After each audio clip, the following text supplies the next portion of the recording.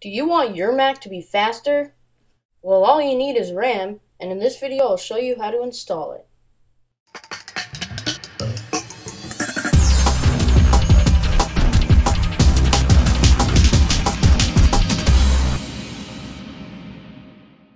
First, unplug everything from your Mac, including power. This is really important.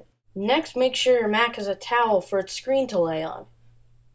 Then lay your Mac on it like so. On the bottom of the iMac, there will be instructions on how to do this, so if you get lost, use this. Go to the bottom and find the middle compartment with the screw. Next, unscrew it and use your fingernail to get it out like so.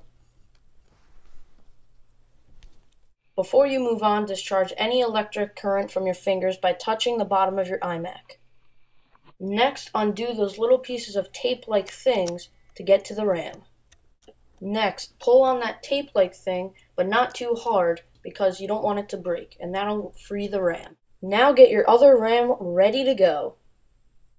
Now what you want to do is move the tape out of the way and put the RAM in upside down with the gold-plated parts facing towards the computer.